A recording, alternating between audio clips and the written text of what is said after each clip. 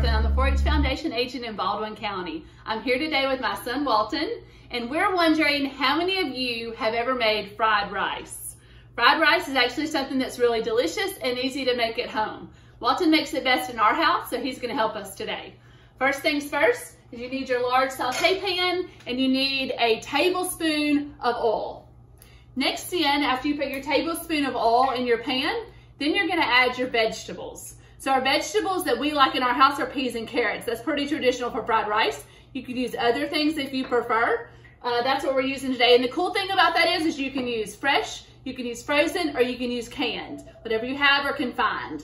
So the peas and carrots go in with the heated oil and they start cooking together. We want to get those vegetables soft and warm. Next ingredient is going to be eggs. For this recipe, it requires 2 eggs. We love cooking with eggs at our house. My oldest son, Harrison, was in the Chick Chain project last year with his 4-H group, and now we have chickens, and these are some eggs from his chickens. So whether you have eggs at home from your chickens or you buy them at the grocery store, eggs are a great source of protein with only about 70 calories a piece. When you go to crack an egg, you want to make sure you keep the shells out of it, right? So best way to do it is just take your egg, hit it on your countertop, take your fingers, and pull the 2 sides of the eggs apart. We're going to crack 2 eggs. Then we're going to scramble those eggs together. Walton's going to move the vegetables to one side of his pan, and we're going to pour in the scrambled eggs.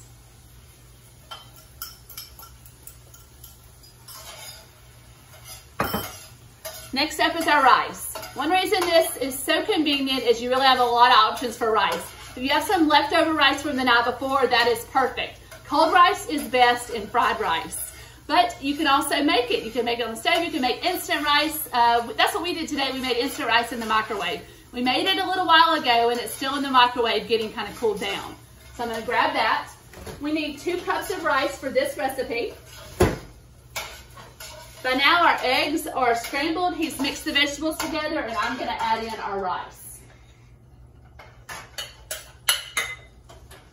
He's going to start incorporating all those ingredients, and I'm going to add our next one. So that is soy sauce.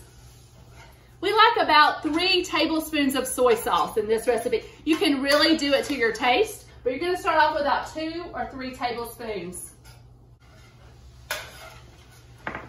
Followed by a little salt and pepper.